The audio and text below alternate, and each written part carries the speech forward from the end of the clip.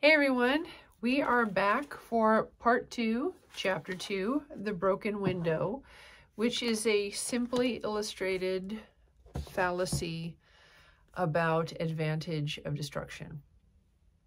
Okay, The Broken Window. It comes from Bastiat, and it is about a baker who was in his shop. Unbeknownst to him, there was a hoodlum with a brick, and the hoodlum threw the brick through the plate glass window of the baker's shop, and obviously bricks don't mix well with plate glass windows, so it shattered and it was destroyed. The baker was furious. He runs out, but the hoodlum is gone, and no one saw him, no cameras, and so there's no one to hold financially accountable for this act of destruction. So the baker is now outside looking at the glass that is all over the sidewalk. It's all over the bread and the pies. It's a disaster. And other people now are attracted to the scene, and they're looking at this broken glass window. And they start reflecting on it and what this could mean. And they're, thinking about it philosophically, and they say, well, hey, this isn't all bad. Look at the bright side. At least this will make work for some glacier.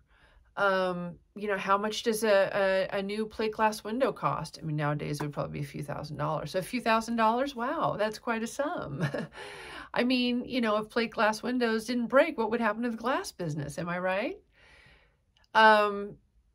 And then they go further. They think, well, you're going to give all that money to the glacier, and then he or she, I suppose, they in turn will have that much more to spend with other businesses. And then those businesses will spend the money with other businesses, and in ever widening circles. This new employment brought about by the destruction of this window will enrich the community.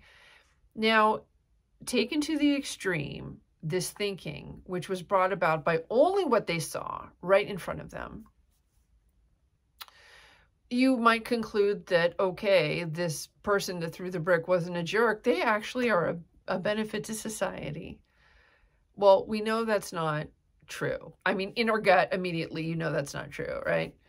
Now, this is only from what the people on the street could see and the conclusions they can draw. Now, here's what they didn't know. The baker had saved up some money, a few $1,000s, around the amount it would take to replace this glass window.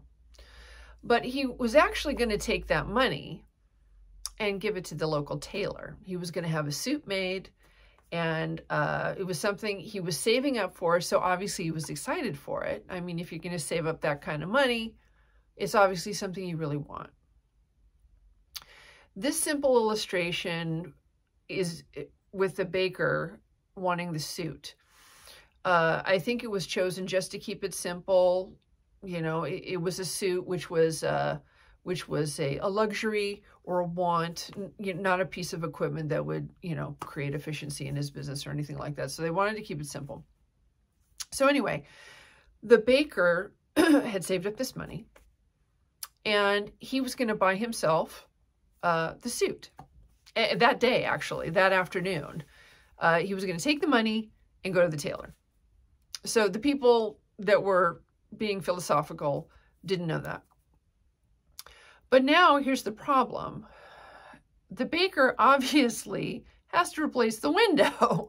I mean, you can't run a business with that. I mean, it's obvious. You have to replace the window. So now, instead of being able to do that, he won't be able to get the suit. He's just going to have to replace the window. So in other words, before the guy or gal or whoever threw the brick through the window, he already had a perfectly good window. And let's face it, windows don't go bad. Windows are pretty simple. They just need to keep the inside from the outside, and you need to see through them.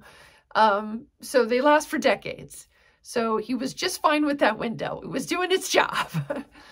So instead of having a window and a few $1,000s, now he just has the window because he has to replace it. He has to replace something he already had that was working. It was just fine. Okay. It was totally fine. But then it got destroyed. So instead of having a window and a few $1,000s, he just now has a window. Okay. It's like that capital just evaporated. Instead of having a window and a suit, now he just has the window. Comparatively, if you look at him from his point of view, he's poorer that amount of capital, or he's poorer that suit. If you put him in the context of society, society is poorer that amount, that suit. And this will make more sense when Hazlitt talks about the difference between money and wealth, or the wealth of a nation. There's a difference that will be elaborated on. Now, the crowd was half right or partially right. The breaking of the window will make new business for the glacier that he wouldn't have had if the destruction hadn't happened. However, it's not new employment. It's simply a diversion of employment. The employment that was going to go to the tailor is now going to the glacier. And this is really important because when we get to the next chapter, the blessings of destruction, which is a fallacy, that's a big problem that people have. They seem to think that devastation can immediately blesses you with some kind of new employment. And that's not the case. It's actually just a diversion, okay? And I would also like to point out that in order for that window to be replaced, that baker had to save up that money, okay? He had to have that capital. He accumulated that capital. He saved it. He was going to buy the suit, but he had to replace it. So there was no new employment.